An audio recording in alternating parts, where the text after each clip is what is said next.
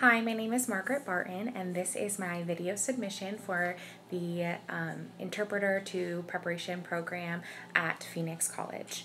A quick, brief history about me. I am 23 years old. I have a bachelor's in communication from Arizona State University. I filled out all the required paperwork and completed all the classes for a Associates in Arts at Scottsdale Community College. However, I did not go and get that degree yet, but that is on my things to do. I am currently applied for my CCL at Phoenix College. I was born in Florida, moved to Arizona when I was about a year old, and have lived here ever since. My introduction into the deaf community was when my dad remarried into to a woman named Christine, and her sister is deaf.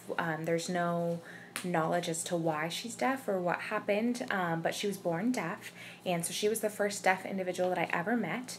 And then in high school, German and Spanish and Mandarin and French, the languages that were given to us, just did not sound interesting to me. So I petitioned to take sign language at the community college as my foreign language, and they said yes. So my first day of sign language, I walked in and my teacher was deaf, and I knew nothing about sign language except for my ABCs, and I instantly fell in love with the language.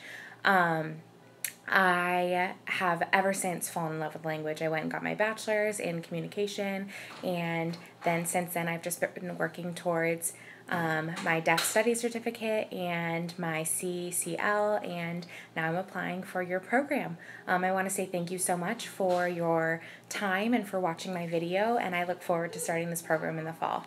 Thank you.